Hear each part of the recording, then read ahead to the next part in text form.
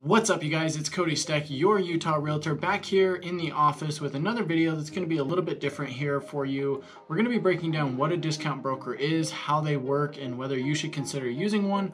And I'm going to try and keep this as unbiased as possible. Now, that might be a little bit hard just because I am a real estate agent, but I want to break down what it is for you and also give you my perspective on whether or not you should use one. So if you don't know who I am, my name's Cody. I'm a real estate agent here in Salt Lake City and the surrounding areas. If you're thinking about relocating here, make sure to get in touch with me. I have clients reaching out to me from all over the place, nationally, even internationally, looking to relocate here, and I absolutely love it. So my information's here on the screen. Make sure to call me, text me, email. Just get a hold of me any way that you need to so we can have a discussion about your plans to relocate here.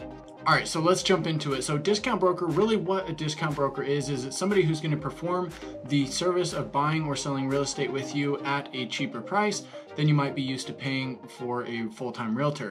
Now, my absolute favorite way to break this down and describe it to you guys is that using a discount broker is very similar to using TurboTax if you were filling out your taxes, right? So taxes are a little bit different than how real estate works, right? Real estate, you're making a gigantic purchase. Taxes, you're just filing with the government to show how much you earned and how much you owe or how much you're getting back. So there's a little bit of difference there, but it's a good way to lay it out for you just to give you guys the understanding of kind of how it works. So TurboTax is really the middleman between you and the government, right?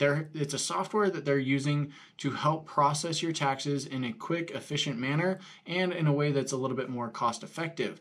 The other option would be to use a CPA or an accountant to help do your taxes for you.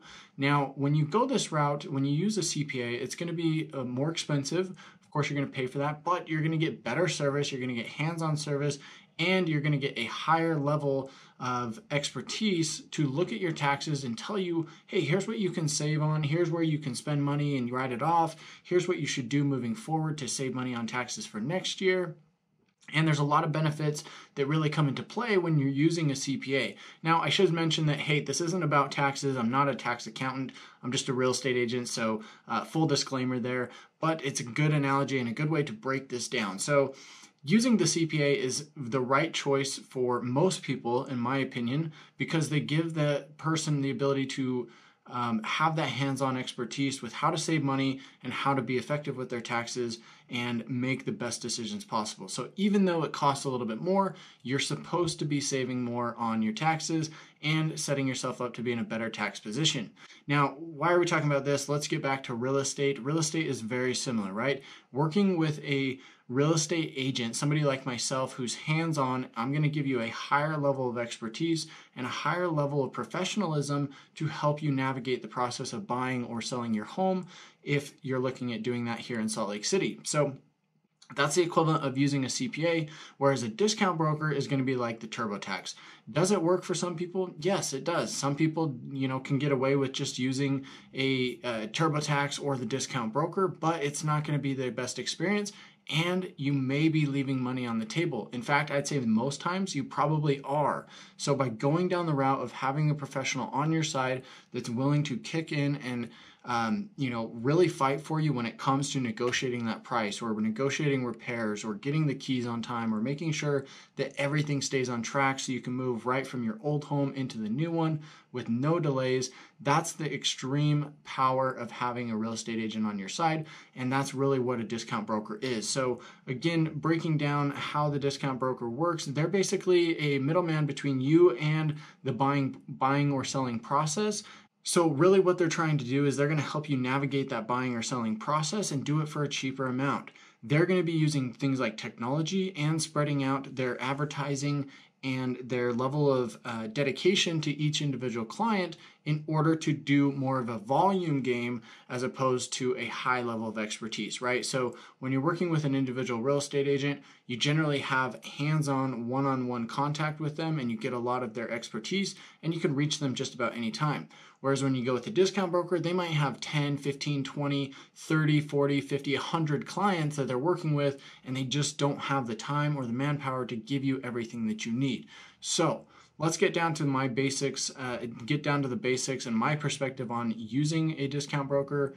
And really what I want to say is, look, using a real estate agent isn't for everybody. If you have a general idea of how the real estate process works, or you're willing to learn it and put in the time and go through that process to kind of navigate it, even if it's your first, second, or third time, then by all means, go for it. Using a CPA is not for everybody.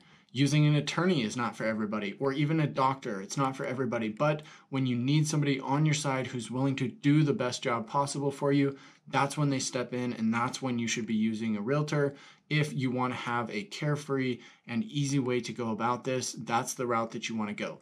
Like I said, if you're willing to put in some of the work and navigate this yourself, and if you think it's going to be an easy process, then go for it. Use the discount broker, save some money, and have a good experience.